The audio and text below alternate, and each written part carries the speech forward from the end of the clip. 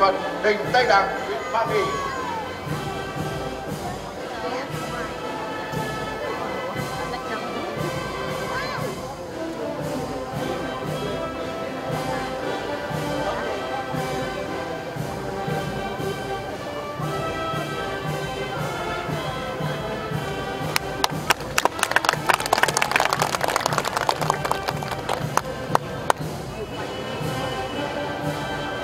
Hai.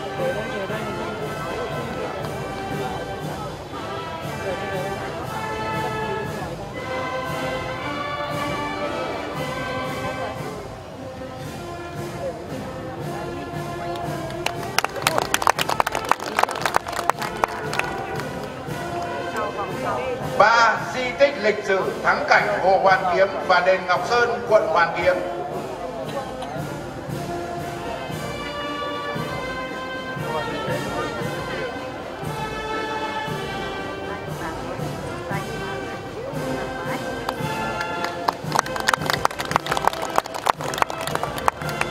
4. Di tích lịch sử đền Hắc Môn, huyện Phúc Thọ.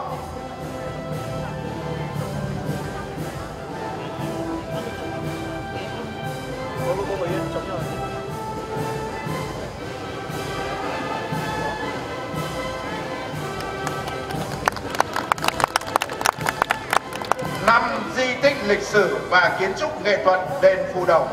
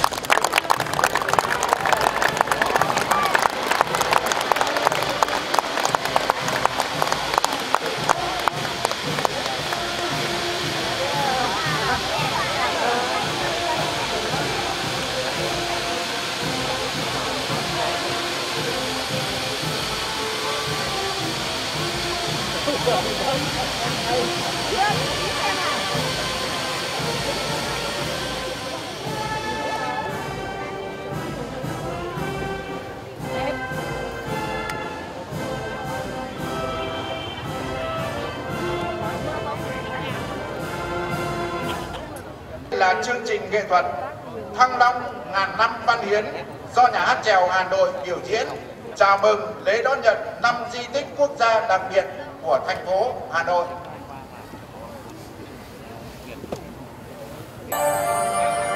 Di tích Tây Đằng biểu tượng sức mạnh văn hóa của tàn nguyên Sơn Thành. Sóng nước ngàn biển như những đàn thủy quái hung bạo muốn nhấn chìm cả núi đồi cùng với cây rừng cuộc sống của muôn dân của hoạn đất nước. Và những chàng trai lực lượng dũng mạnh như biểu tượng của ý chí con người dám đánh đổi tất cả để như thành các tiên tướng chiến binh chống lại sự gian đầu nhằm bảo vệ sự sống cần trường tồn của thiên nhiên và muôn loài đáng trọng.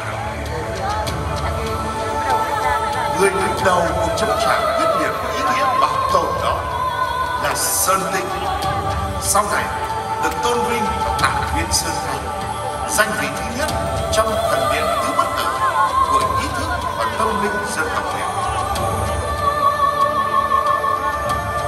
Nơi thờ tượng người đặt trên đỉnh chót của núi Tản, còn được coi là núi Tổ hay núi Chúa, lại còn là trấn Sơn, cấm địa của cả nước, đồng thời là chỗ để tâm linh của Thăng Long xưa.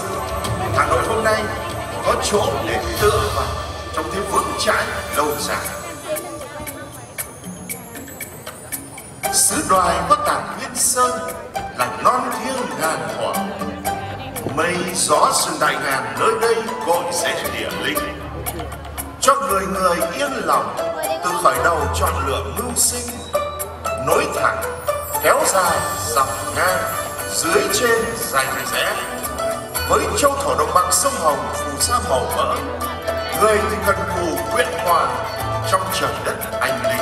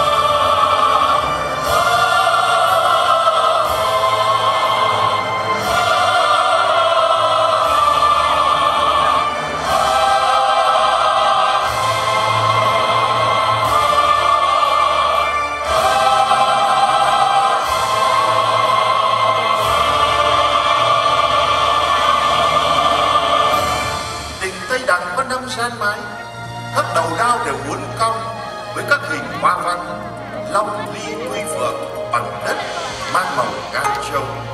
Bên trong được dựng kiểu trồng giường gồm 48 cột lớn nhỏ phân bố cân xứng.